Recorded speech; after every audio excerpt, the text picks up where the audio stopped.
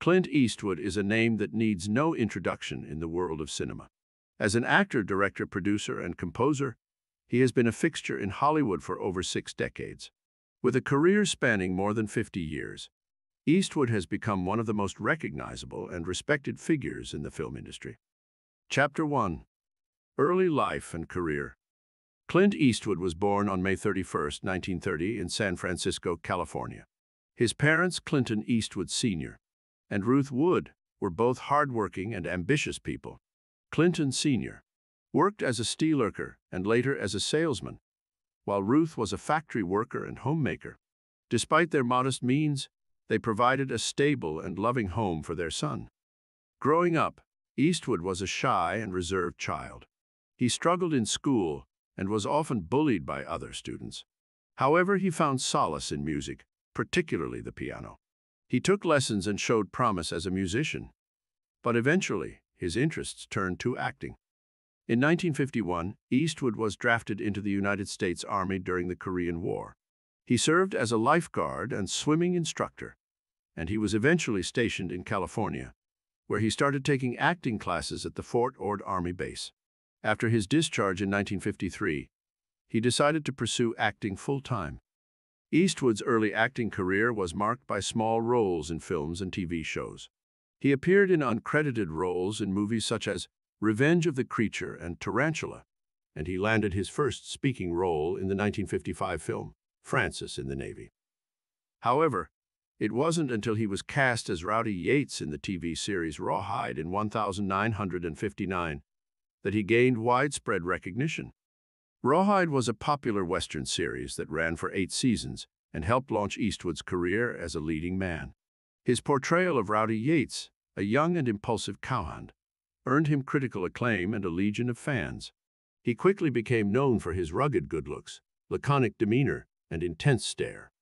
Eastwood's success on Rawhide led to his first starring role in a feature film.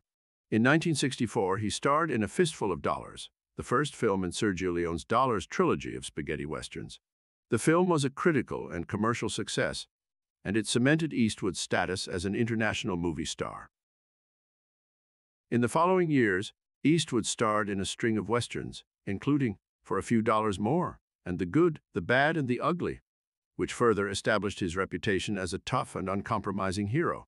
He also branched out into other genres, appearing in films such as Hang 'Em High and Paint Your Wagon.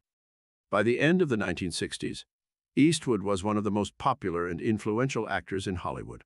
He had established himself as a bankable star and a master of the Western genre. However, he was also looking to expand his horizons and take on new challenges, both as an actor and a filmmaker. In the next chapter, we will explore Eastwood's transition to directing and his emergence as one of the most respected and accomplished filmmakers in Hollywood history. Chapter 2. Directorial Debut and Early Films. In the early 1970s, Clint Eastwood decided to take on a new challenge: directing. His first film as a director was Play Misty for Me, a psychological thriller released in 1971. The film starred Eastwood as a radio disc jockey who becomes the target of a deranged fan. Play Misty for Me was a critical and commercial success, and it marked the beginning of Eastwood's career as a director. In the years that followed, Eastwood directed a series of films that showcased his range as a filmmaker. In 1973, he directed High Plains Drifter, a western that he also starred in. The film was a critical and commercial success and demonstrated Eastwood's willingness to take risks as a director. In 1975, Eastwood directed The Eiger Sanction, an action thriller that he also starred in.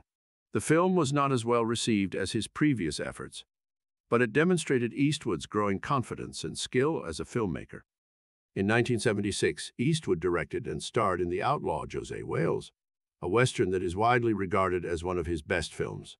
The movie tells the story of a Missouri farmer who joins a group of Confederate guerrillas after his family is murdered by Union soldiers. The film was a critical and commercial success, and it cemented Eastwood's reputation as a master of the Western genre. In 1977, Eastwood directed and starred in The Gauntlet, an action thriller that he also produced. The film was a box office success, but it received mixed reviews from critics. In the late 1970s and early 1980s, Eastwood continued to direct and star in a series of films that reflected his eclectic tastes and his desire to take on new challenges. In 1980, he directed Bronco Billy, a comedy drama that he also starred in. The film was a commercial disappointment, but received positive reviews. In 1982, Eastwood directed Firefox, a Cold War-era thriller that he also starred in. The film was a box office success, but received mixed reviews. In 1983, Eastwood directed Sudden Impact, the fourth film in the Dirty Harry series. The movie was a box office success and introduced the famous catchphrase, "Go ahead, make my day." Throughout the 1970s and 1980s, Eastwood's work as a director reflected his commitment to artistic integrity and his willingness to take risks. He demonstrated a keen eye for detail and an ability to tell powerful and compelling stories.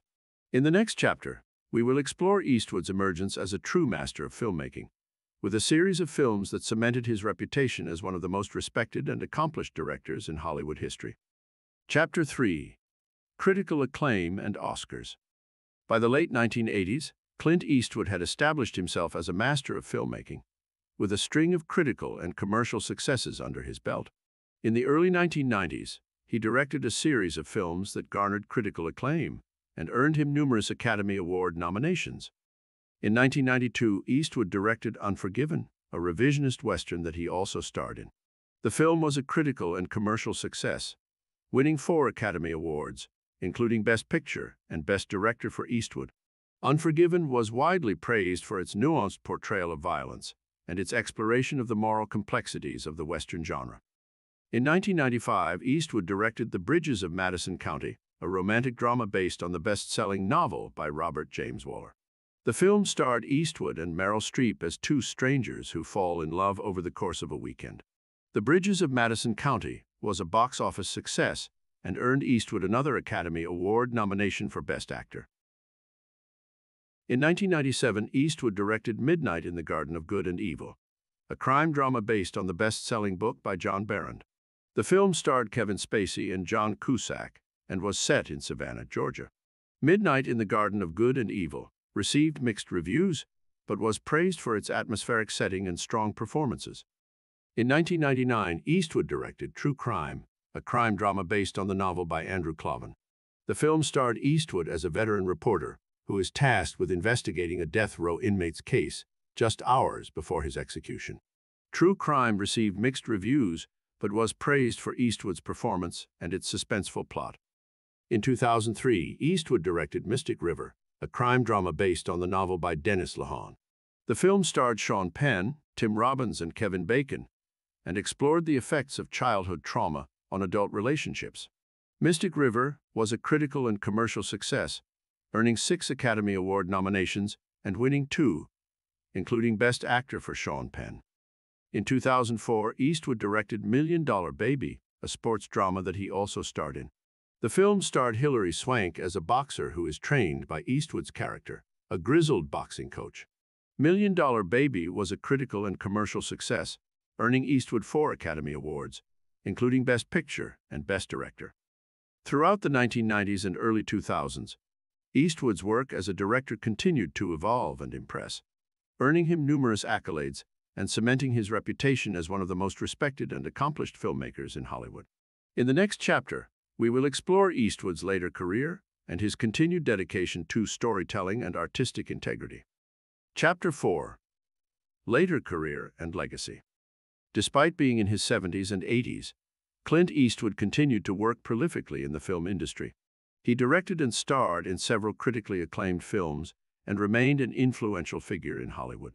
In this chapter, we will explore Eastwood's later career and his enduring legacy. In 2006, Eastwood directed Flags of Our Fathers and Letters from Iwo Jima, 2 films that depicted the Battle of Iwo Jima from both the American and Japanese perspectives. The films received critical acclaim and earned Eastwood another Academy Award nomination for Best Director. In 2008, Eastwood directed Gran Torino, a drama in which he also starred as a cantankerous Korean War veteran who becomes involved with his Hmong neighbors. The film was a commercial success and received mostly positive reviews. In 2011, Eastwood directed J. Edgar, a biopic of J. Edgar Hoover, the controversial director of the FBI. The film starred Leonardo DiCaprio as Hoover and received mixed reviews. In 2014, Eastwood directed American Sniper, a biographical war drama based on the life of Navy SEAL sniper Chris Kyle. The film starred Bradley Cooper as Kyle and was a box office success, earning over $500 million worldwide. However, the film also sparked controversy over its portrayal of the Iraq War and Kyle's actions as a sniper.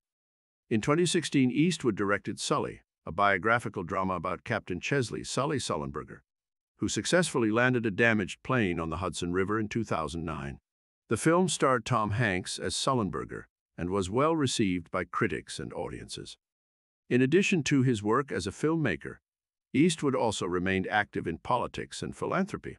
He served as the mayor of Carmel by the Sea, California, from 1986 to 1988, and has been a vocal supporter of the Republican Party. He also established the Eastwood Ranch Foundation, which focuses on animal welfare and rescue. Throughout his career, Clint Eastwood has been lauded for his contributions to American cinema and his iconic performances on screen. He has received numerous awards and honors, including the Cecil B. DeMille Award and the Irving G. Thalberg Memorial Award from the Academy of Motion Picture Arts and Sciences. His influence can be seen in the work of countless filmmakers and actors who have been inspired by his artistry and dedication to storytelling. In conclusion, Clint Eastwood's life and career have been marked by an unwavering commitment to excellence and a dedication to his craft. As he continues to work in the film industry, his legacy as one of the greatest filmmakers of his generation is secure.